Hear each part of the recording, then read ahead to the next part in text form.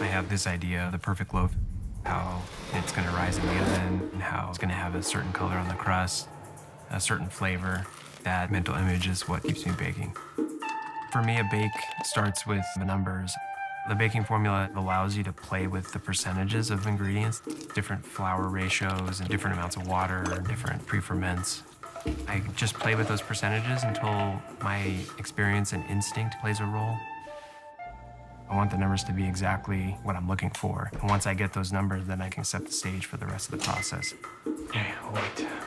The beautiful thing about baking is that it requires repetition to become masterful at it. Every time you bake, you're not really sure how the outcome is going to be. There's always that feeling that even though you've done the same thing 1,000 times, you can do one little piece maybe a little bit better the next time. There is no perfect loaf, but it's that pursuit that keeps me just baking and baking and baking. What are you doing? One more? No, done. You want some, Dad? I already have some. Okay. Good.